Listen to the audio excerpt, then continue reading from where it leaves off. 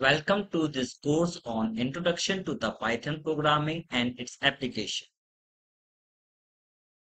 Okay, so welcome back to my YouTube channel, Gate Arena. So today we will going to talk about the PyCaret, how to install the PyCaret on the Google Colab. So to install the PyCaret on a Google Colab, you have to give the command pip install. So I'm writing here pip install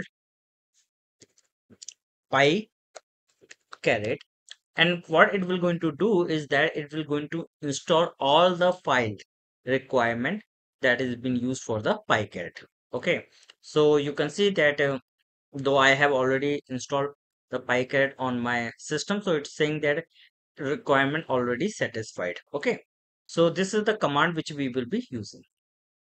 Okay, so for the meantime I will going to hide this output. Okay, the next thing which we have to do is that we have to talk about the what is the version I'm using. So I want to check the version of the PyCaret which is installed on my system. So how I can use? So I have already installed the PyCaret. So I will going to call this PyCaret. So I will say from PyCaret dot utils import version, and what I will say, give me the version of this PyCaret, and I will going to run it.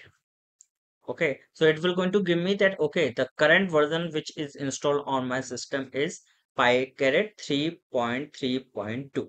So once we have done this PyCaret installation of a PyCaret on the Google Colab, so the second step which we have to do is to import the data from the repository. So I have already told you that we have a data available in the PyCaret. So some of the data sets are being available in the repository of the PyCaret. So we will be importing that data set.